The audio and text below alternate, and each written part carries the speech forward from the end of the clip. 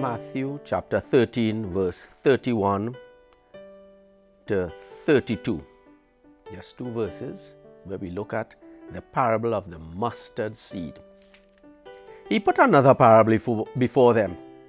The kingdom of heaven is like a mustard seed, which a man took and sowed in his field. It is the smallest of all the seeds, but when it has grown, it is the biggest of shrubs and becomes a tree, so that the birds of the air can come and shelter in its branches. Today we want to look at this mustard seed. What does it involve? We don't have mustard seeds in our part of the world, but we are told it is the smallest. And when we think of our lives, the smallest effort we put does not go unrewarded before God. We give God even the smallest little bit. I'm not saying we have to start doing that. Sometimes we can't go more. We give God smallest. Look at the widow's mite. She just put in a few coins, and Jesus said she gave more than all those who had done, had given even in surplus. So God looks even at the little details. This mustard seed is smallest of all, but we allow our little effort, we allow whatever little we do to grow. That's the important thing. Our little act of charity, a little prayer, a humble prayer. Some of us may not be able to formulate properly and pray for hours. Just a little 5 minutes before the Lord. Jesus, this time is for you.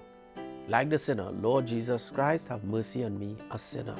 And that prayer was made him right with God. I'm not saying we have to always go and give God the least. No.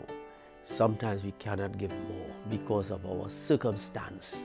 But the least, the smallest, we go to the Lord, we ask him to bless it. And when God blesses it, what happens?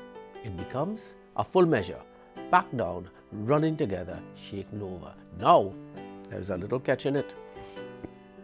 But when it has grown, it is the biggest shrub. So the smallest becomes the biggest.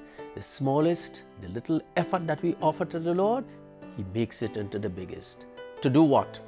So that it could be of service. The birds of the air can come and shelter in its branches. Dear friends, we go to the Lord with our little effort.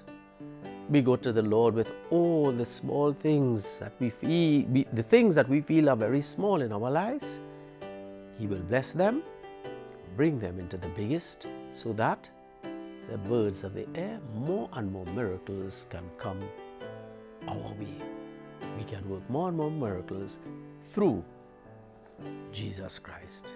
And for all these things, we turn to the Father, Son, and Spirit, and we say, glory be to the Father, and to the Son, and to the Holy Spirit, as it was in the beginning, is now, and ever shall be, world without end. Amen.